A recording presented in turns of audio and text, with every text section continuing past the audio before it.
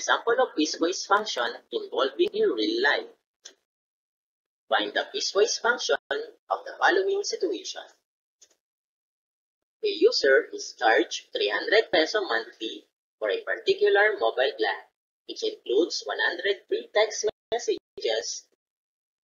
Messages in excess of 100 are charged 1 peso. Represent the amount a consumer pays each month as a function of the number of messages M sent in a month. Based on the hinahanap natin ay kung magkano ang babayaran ng user per month depending on the text messages na isesend niya.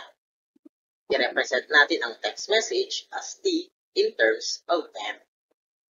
Mayroon tayong dalawang condition sa problem na to. First condition, 300 peso per month ang babayaran niya kung 100 or less than 100 text message ang kanyang makukonsume per month.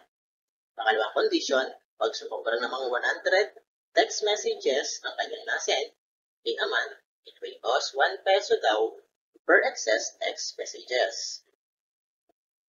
So pag ginawa natin siyang piecewise function, ito na siya. T of M is equals to 300 if less than or equals to 100. Then 300 plus M messages is greater than 100. Example number 2.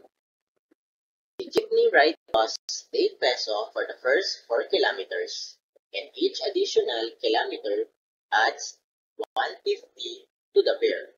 Use a piecewise function to represent the jeepney fare in terms of the distance D in kilometers.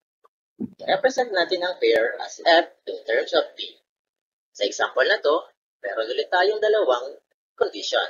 First condition, F of D is equals to 8 if ang ating distance ay less than or equals to 4. Second condition, F of D is equals to 8 plus 1.5D if ang ating distance is greater than 4.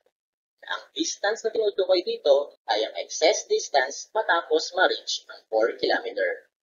Therefore, the final answer would be F of D is equals to bracket of 8 if the distance less than or equals to 4 and 8 plus 1.5D if the distance is greater than 4 kilometers.